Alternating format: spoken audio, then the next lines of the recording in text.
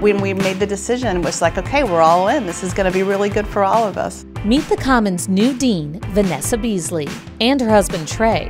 My husband also works for the university. 2 sons, Adam and Charlie, and their dog, Bonita. Bonita's not going to have a problem making friends. I think we're going to have some free pet therapy. For Beasley, Vanderbilt has always been a second home. It just felt like a really good match between what I care about and what my skills are and what I know the institution cares about. She and her husband met at Vanderbilt as undergrads. And she's been here teaching and doing research tied to race, gender, and diversity and political rhetoric for almost a decade. It shows the students that we take the life of the mind seriously. We take it seriously enough that we've dedicated our lives to be scholars and teachers and researchers. We don't want to be just teaching what other people have said about a given topic matter for years. We want to be the people making those discoveries too.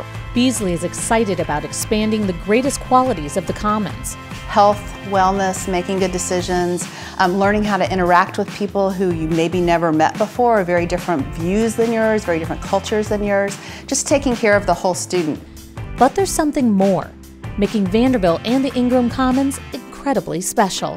What we say here is we want to mix between care and rigor. We want to find that sweet spot so that we're taking care of some of the transitional issues, but we're also not wasting any time to get you in conversations with professors, to take those achievements and capacities that are the reason you were admitted to Vanderbilt that help you really hit the ground running. Giving students unique interactions and programs. Dinners at the Dean's Residence, there's a Blair, a salon concert series that's very popular, book club, I'm really looking forward to that, I love being in a book club. Building discussions with students and faculty. That shows students what it looks like to approach the same question or the same sorts of questions from very different methodologies, different perspectives. We want to be challenging. We want this place to take your questions and your curiosity and all the things you thought you were starting to get a handle on and give you a place to run with that and equip you to take it to the next level.